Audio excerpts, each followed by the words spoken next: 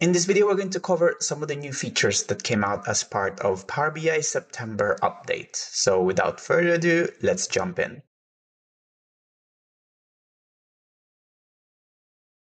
So the first one is probably the most requested feature in Power BI Desktop, which is dark mode. So when you load up Power BI Desktop in September for the first time, you'll be given a choice to choose the theme between light, dark, or automatic based on your system settings. And this changes all of the typical views that you work with in Power BI Desktop. So views like the report view, the model and the table view, the new DAX query view, as well as the Power Query Editor. So you don't need to suffer anymore from the bright UI that you have when you're working in Power BI Desktop. Just a note that it only affects the UI of Power BI Desktop. It doesn't affect your reports at all. So if you want a light or dark mode versions of your reports, you'll have to do those yourselves. Copilot summaries will now do full report summaries by default. So previously you'd have to use another option, base summary on the entire reports, which will do your analysis based on all the pages that you have in your report. But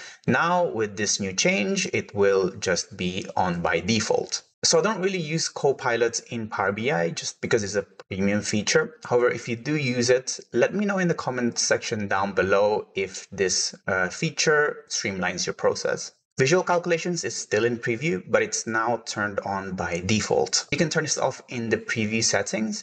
And it's basically a feature that lets you create simple calculations on the visual level without needing to learn more about your semantic models. Along with this, you can also choose the data formats on how you want to show your visual calculations. You find this in the formatting pane because unlike the measures and columns, it doesn't have a dedicated ribbon to be able to update the formatting.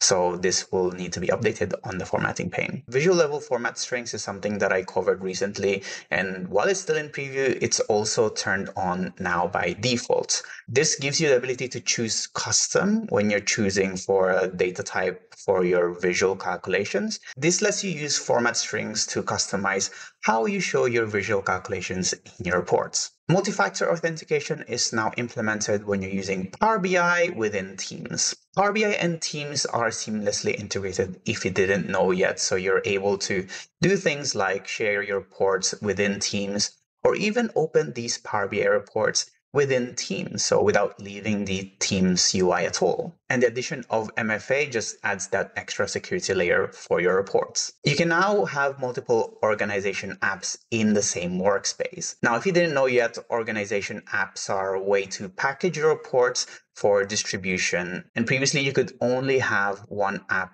per workspace, which limits how you distribute your apps to your users, especially if you only have a handful of workspaces that you want to manage. If you wanted to create multiple apps before, you'd need to create multiple workspaces. There is this feature in the org apps called audiences, which lets you hide or show parts of the app to certain users. And now this ability of being able to create multiple org apps in the same workspace just gives you another way for you to distribute your reports to your users. You can now also use color pickers to change the theme of your org apps, which before you could only choose a handful of preset colors, but now you can choose the colors that best suits your business. You can now set your subscriptions to send on the last day of the month. This is a good addition to the subscription feature because typically reports are required at the end of the month, and now you don't really need to worry about months that are ending on the 30th, 31st, or in leap years.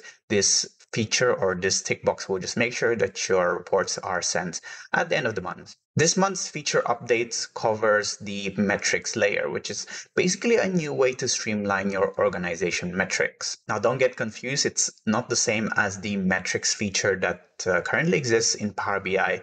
And in fact, it's going to be renamed back to its original name, which is scorecards. The metrics layer is going to be a new item which leverages data from existing datasets with the idea of it being reused in other Power BI reports or even outside of Power BI. Metric sets are slowly rolling out, so I'm looking forward to covering it once it's actually fully implemented and I can see how it works, so I can show you guys how you can start using it. You can now live edit semantic models in direct lake mode in Power BI Desktop. So I don't really use a lot of the direct lake mode, but from what I understand, when you connect to semantic models using this option, you'll have the option to edit the semantic model. So it will let you do things like create measures, columns, and relationships, the same way that you're typically used to in a semantic model. NFC tag support is now available in the Power BI mobile app. So the NFC technology, if you don't know yet, is the same technology that powers the contactless features that you have when you're paying with your credit cards. And basically this feature is now available in Power BI, which is useful for people who work live in warehouses or shop floors to get certain information about certain items. So the idea is that you will have a warehouse with a bunch of these NFC tags that the users can tap into, which will send an information back to the Power BI report in the Power BI mobile app, which will give them information such as stock inventory or just more information about the item. So this type of usage is actually very familiar to what currently exists in the Power BI mobile app, which is scanning barcodes. And I did cover how to implement that in a separate video. So if you want to learn more about how that works and how you can start setting it up in a Power BI report, go check out that video. Lastly, the Get Data experience from the Power BI report builder is now generally available. So this is the feature that lets you get your data from various data sources into your paginated reports in the report builder, the same way that you would do in the typical Power BI experience. Now this feature is generally available, so you should be able to start using it if you're working with paginated reports. And that's really it for this video.